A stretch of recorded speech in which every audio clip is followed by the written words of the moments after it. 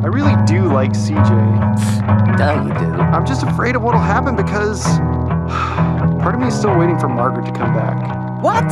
Still? She's not coming back, dude. She's gone. Look, I know, all right? I know. It's just, I mean, I don't still have feelings for her, but I do in a way. It's like this thing that's inside of me, and it's always just sort of sitting there, waiting around. Sometimes I'll see something, or I'll smell something, and it makes me think of her, even though I don't want to. Is it fair for me to go out with her if I still think about Margaret sometimes? Is it wrong that I still never doubt you? Is it wrong that I still think about you? And I can't help myself, I need no one else. Yeah.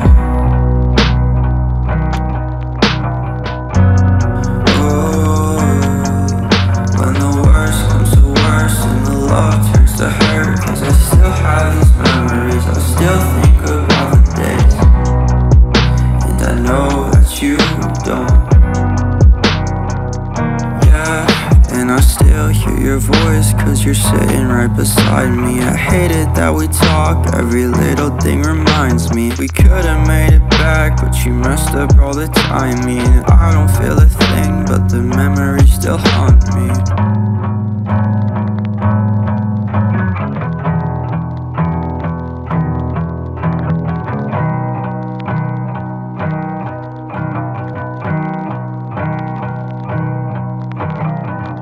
I really like CJ, she's amazing.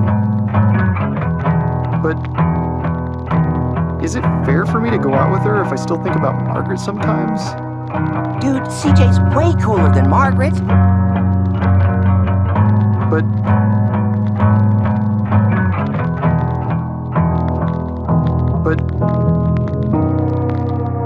But I still think of you, even when I don't mean to.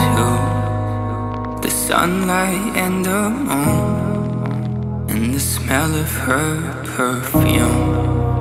It all reminds me, it all reminds me, it all reminds me of you.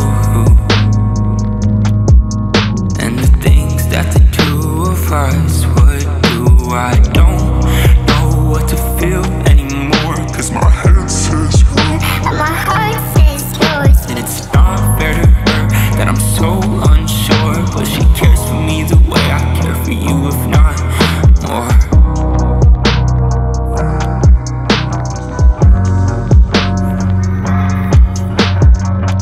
Is it wrong that I still never doubt you?